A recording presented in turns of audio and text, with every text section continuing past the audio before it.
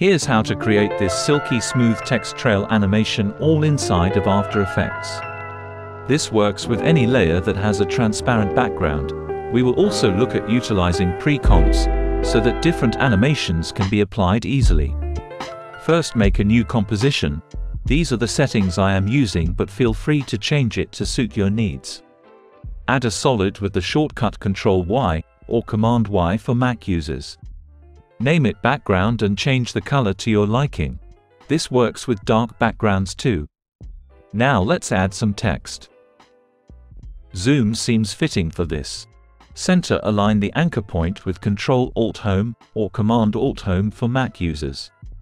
Then center align the text to the composition like so. Now move the playhead to around 4 seconds. Use shortcut S to bring up the scale property and add a keyframe here. Drag the playhead to the start and change the scale to 0. Hold Shift and P to also bring up the position property.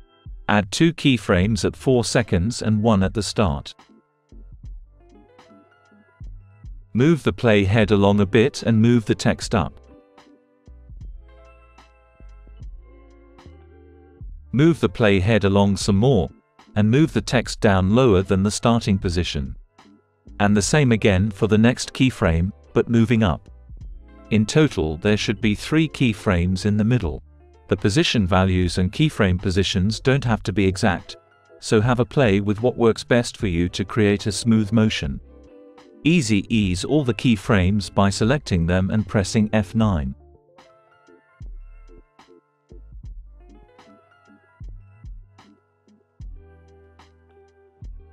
Adjust the keyframe positions to your liking.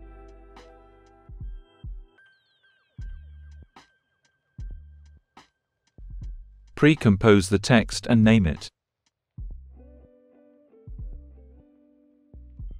Duplicate the text with Ctrl or Command-D and name it Trail Back. Make sure the Trail Back pre-composition is selected, search for the echo effect and double-click it. Change the echo time to -0.008, number of echoes to 200, decay to 0.97, and echo operator to maximum. As you can see, we're starting to build the long trail behind the text. Hide the top text layer for now. Add the Colorama effect to the trail back layer. Toggle down input phase and change to alpha. Now we want to add the nice colors. You can choose from a selection of presets, but we'll go with a custom color palette that I've prepared.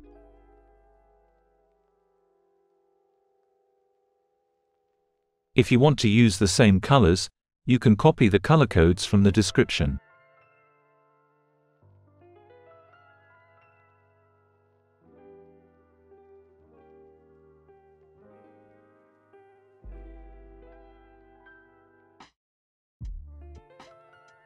If you want a more intense effect, you can increase the cycle repetitions.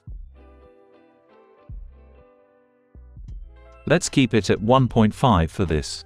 Unhide the front text pre-composition. Next, duplicate Trail Back and rename it to Trail Front.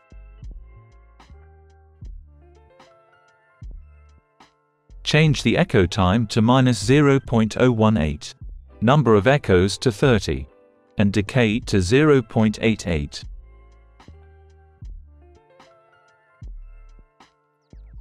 Delete the Colorama effect and add a fill effect.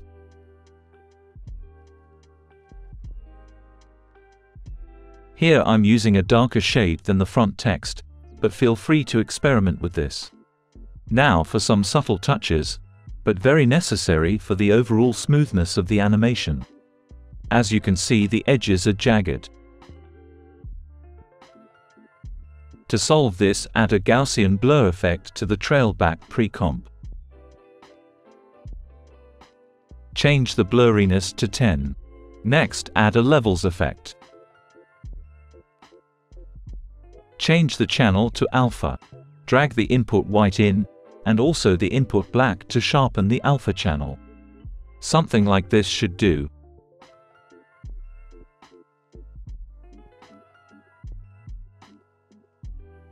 Copy both of these effects with Ctrl or Command-C and paste onto the text pre-comp.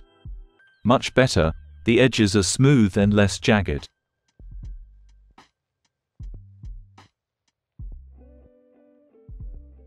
So here's the great thing about this effect. All these three pre-comps have the same contents.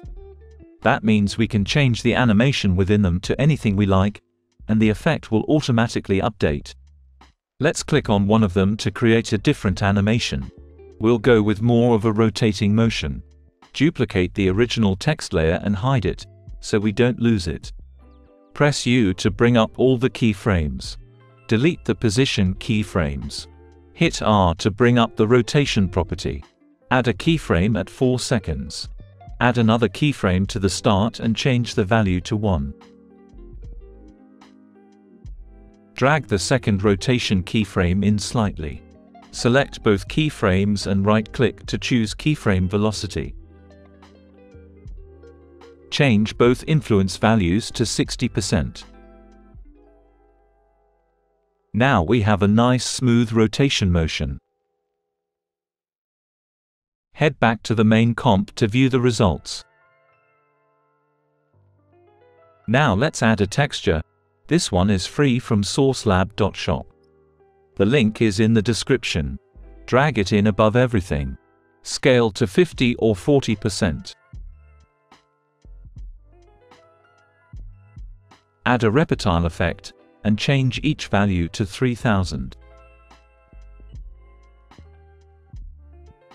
Blend the borders up to 100%. Change the blending mode to screen. Let's also add a brightness and contrast effect to make it slightly more prominent.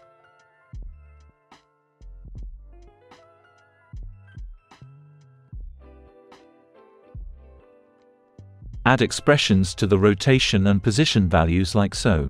You can also find these in the description. This will generate a nice texture wiggle to emulate a subtle print effect.